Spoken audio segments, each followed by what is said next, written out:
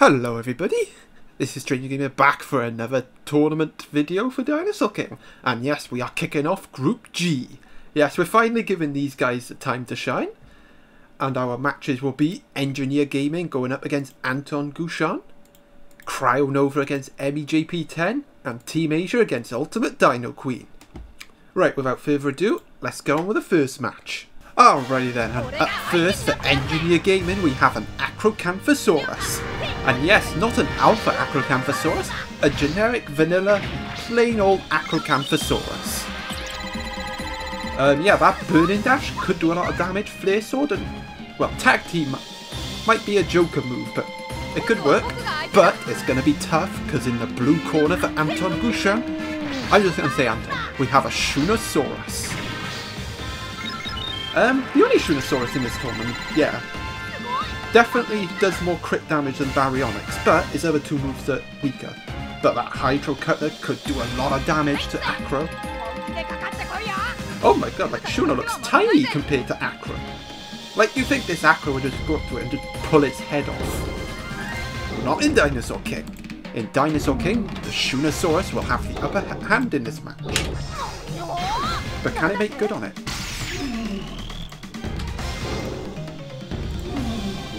Burning Dash has been triggered, but the Shunosaurus does get off the first hit, dealing a respectable amount of damage. Ooh, but the Acro is going to get off a Burning Dash. Even with the type disadvantage, this should do a decent amount of damage.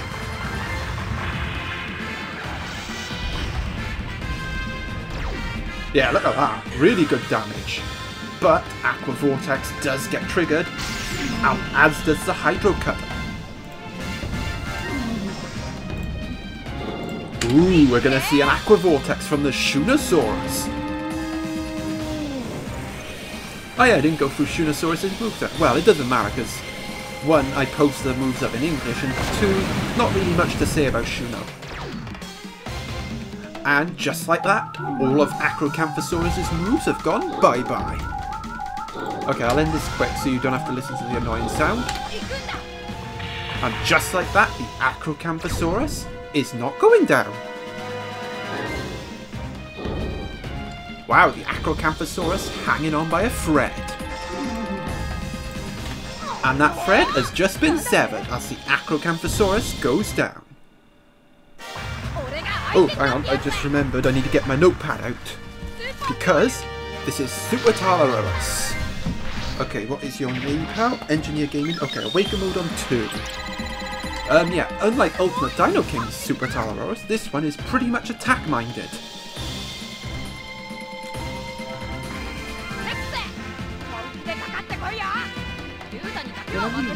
But Engineer Gaming is going to have a little bit of work to do here if he wants to pull this back. Ooh. Wait, what?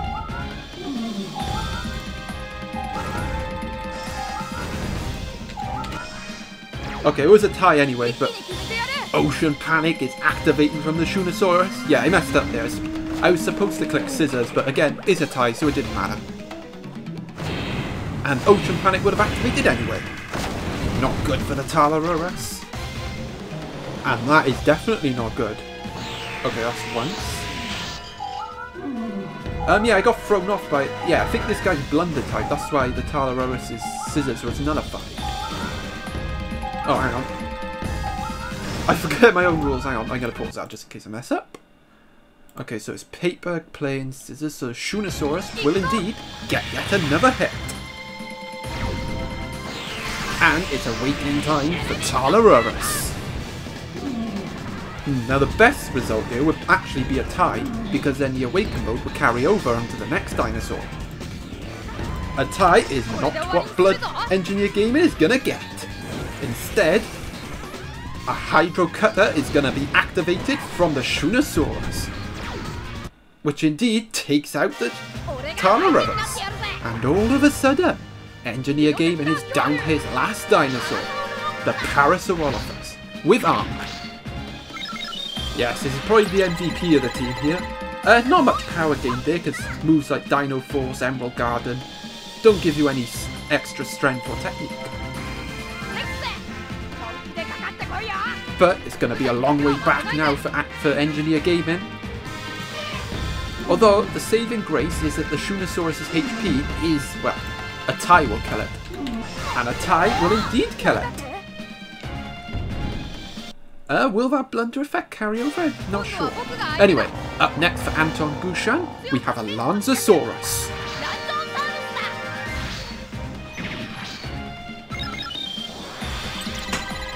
Not much to say with this moveset. That super impact could be deadly. And well, Fawn Whip is Fawn Whip and Tail Smash is not really special.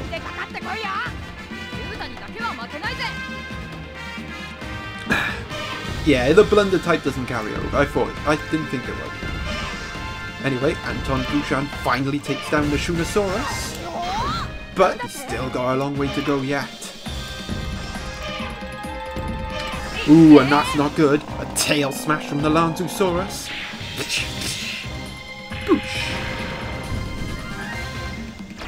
Okay, I can get rid of my book now since all the super dinosaurs have been used. But an Emerald Garden is triggered by Parasaurolophus, so that could be a saving grace for Engineer Gaming. Okay, I'm just going to say Engineer. Ooh, especially now, as it will steal Lanzosaurus' health, and it will also give Parasaurolophus some HP back, which could be crucial, because as I said, Engineer Gaming has some catching up to do. Oh, that was terrible! That was garbage! Ooh, the super impact has been triggered there. Okay, that's a tie. And that bar's gonna fill up. I think we're gonna see Dinotector. Indeed we are! As Parasaurolophus gets off another hit on the Lanzosaurus. And it's Dinotector time, so give me a sec, I'll enter the code. Ooh, could this be what Engineer Gaming needed?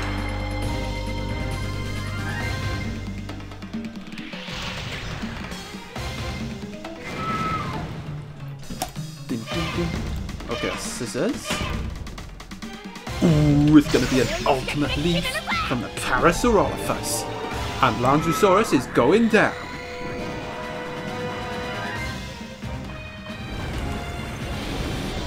Pew! Splish splat.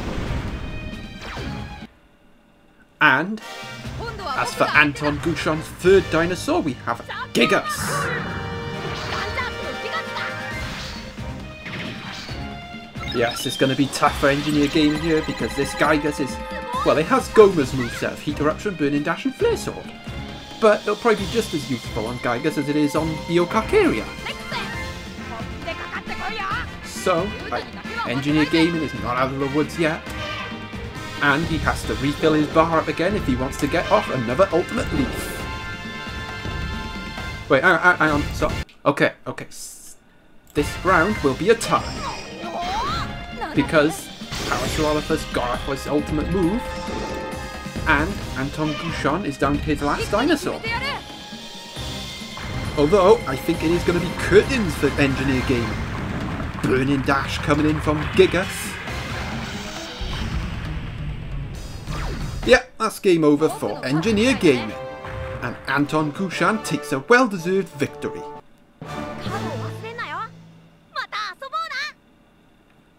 Not much to say there, just a generic match. Got to see Ultimate Leaf, but just a bit too short there from Engineer Gaming. Right, I'll update this table and we'll move on to our next match. Alrighty then. And at first, in the red corner for Crown Nova, we have a Lambiosaurus. Lambiosaurus. Yes, quite a few grass dinosaurs in this group. Not much to say here. Although I do think the charge type aspect and the tiebreaker might synergize quite well. Anyway, in the blue corner for MEJP10, we have a sorry, I almost going to burp then. A Panoplosaurus.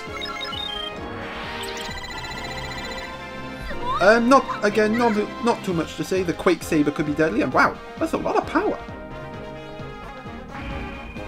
And you're all really attack-minded, this Panoplosaurus, but it's going to be tough because this Lambiosaurus will have the type advantage.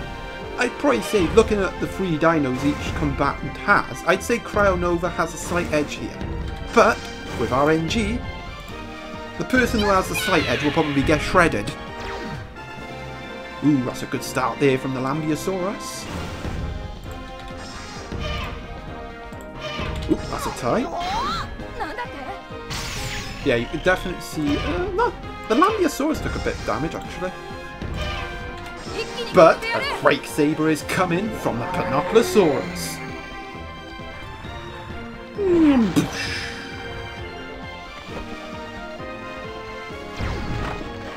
Ooh, a decent amount of damage done to Lambeosaurus.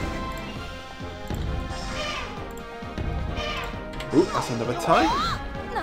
Yeah, I think, yeah, definitely Panoplosaurus takes more damage than Lambeosaurus. Oh, what's this? Ooh, it's a green impulse from the Lambeosaurus.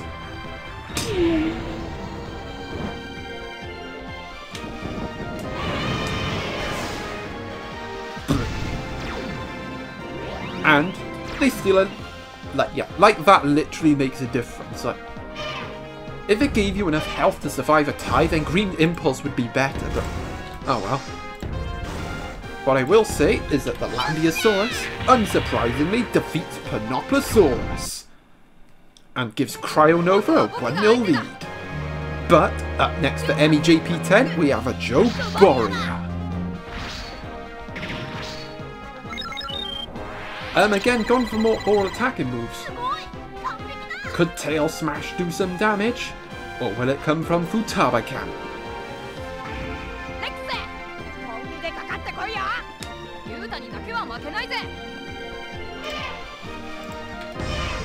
Can MEJP10 turn this around? Oh, obviously, plenty of time, yeah, but can he pull it back? Choke. Okay, that's a 5. Ooh, that's an attack from the Joe Boria. And I think, nope, no lethal yet for Lambeosaurus. But the Futaba Cannon does get triggered. Oh, that's a tie. And the Lambeosaurus goes down. But does take a bit of health off the Joe Boria. Anyway, up next for Cryo Nova. Unsurprisingly, yet another Cryolophosaurus. But, unlike the other Cryos in this tournament, instead of Frozen Glide, we have an Alpha Dice. Will that help? Will it not? We'll just have to see. Because the damage from Alpha Dice is set, it's not based off your dinosaur's attack. So it could be a smart decision. Oh, that's a tie. Wow, Cryo took loads of damage. I forgot what type is Joe Boria. I think it's heroic type. Ooh, that's a lot of damage there from the Cryo. Cryo Nova in the lead in this match. Ooh, but could that change? Could it change with this Dino Swing?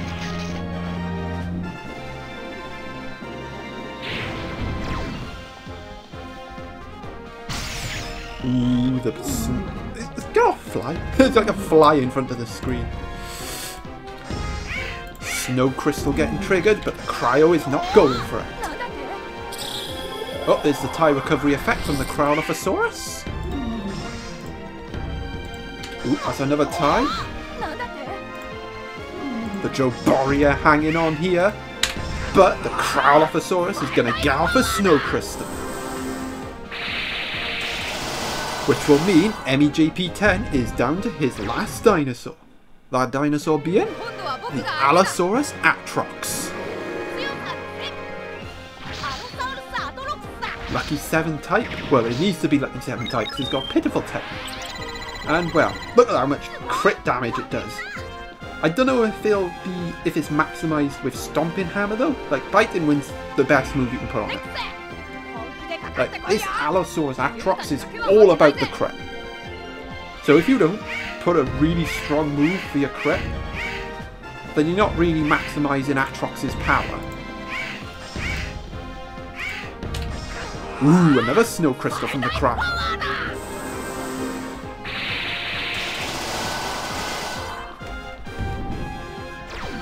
Oh, Atrox's health just going below half. Oh, that's a tie. Okay, can Crown Over secure a bonus point win? The answer is yes. A bonus point win for Crown Over to start his campaign. And a fine win, and not really a surprise because I said Crown Over is the favourite in this match. As for MEJP10, we'll just have to hope he wins the next match. Right, time to update the table, and it'll be time for our third matchup. Alright then, and as for our final matchup in round 1 of Group G games, we have Team Asia going up against Ultimate Dino Queen. And up first for Team Asia, we have an Dinosaur. Yeah, try to go for unusual dinosaurs, like ones that weren't in other people's teams. And Dinosaur is one of them. And as for Ultimate Dino Queen in the blue corner, we have, not surprisingly, a Utahraptor. Like, this seems to be a staple for her. And yeah, pretty much almost identical moveset to what I'm using, except for instead of Cyclone, she has Tiebreaker.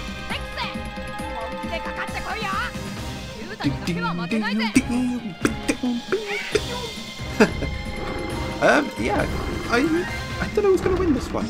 Like, Team Asia was one of the bot teams that did well in my last tournament. So it could do well this time, it could be one to watch. But Ultimate Dino Queen has always been the dark horse in this tournament. Although she didn't feature last time, which was a bit of a shame, but oh well. Ooh, there's the tie attack effect from the Dinosauratops. But the Dinosauratops himself took a bit of damage from the tie. But Ultimate Dino Queen is going to counter that tie attack with Tiebreaker to stop that damage.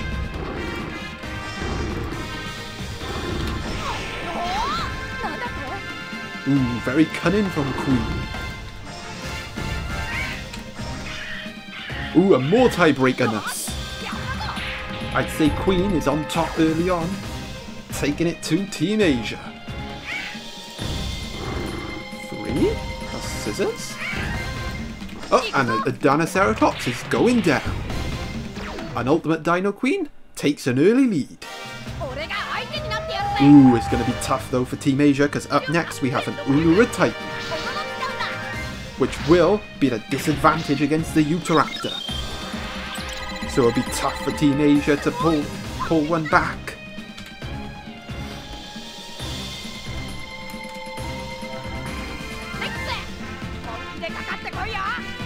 Bang, bang. Good chance here for Queen to open up a bit of a lead. Oh, that's a tie. There's the tie recovery effect from the Ulura Titan.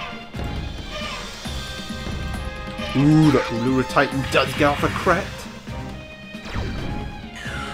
And the Dino Illusion gets triggered, but again, because of the type advantage Utahraptor has, not much damage was dealt. And Dino Illusion will help Queen tighten her grip on this match. Ooh, what's this? Ooh! A green impulse! A cheeky green impulse from Ulura Titan. That will go through the Dino Illusion and kill the Utahraptor.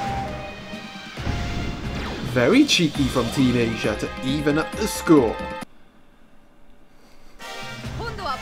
As for Queen's second dinosaur, we have an Epithosela Claudia. I swear people just enter this dinosaur just so they can really pronounce it. Wow, 2,000, that's pretty good for a dinosaur with only 1,000 strength.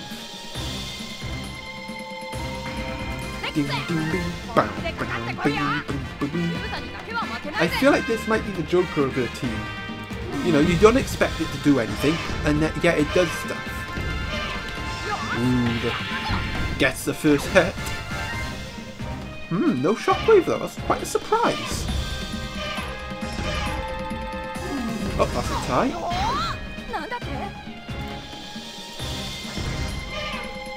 And that's another tie. Queen still has a slight lead, but Team Asia is pulling it back.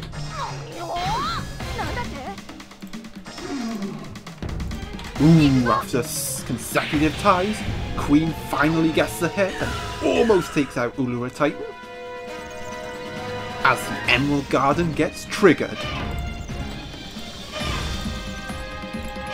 But it won't be activated because Ulura Titan is gonna die. Right, this is a Super Dinosaur, so I gotta get my wits about me. And it is Super Alioramus. Okay, Awaken mode on 2. Not much to say here about my moves that I've gone with. The Heat Eruption could come in very handy, and, well, Volcano Burst is Volcano Burst, and I added Wall Smash for a bit of oomph. Ding ding. But it's going to be tough for Team Asia to pull this back. Although, Wall Smash will definitely help. Boosh. Ooh, a decent amount of damage done, but Aqua Vortex does get triggered. As does Volcano Burst. Okay, that's once.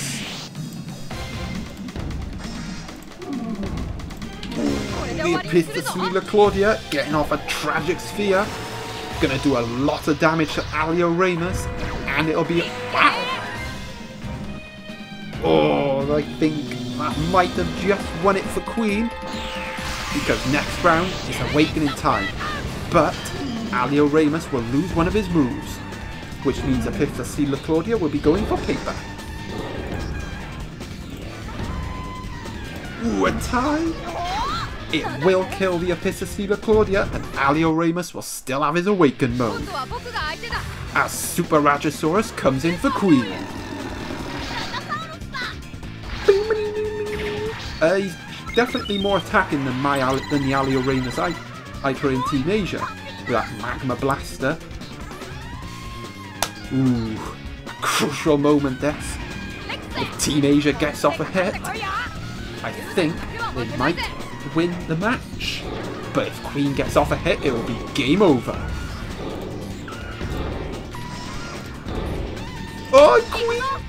Ultimate Dino Queen getting a crucial hit and finishing off Super Alioramus.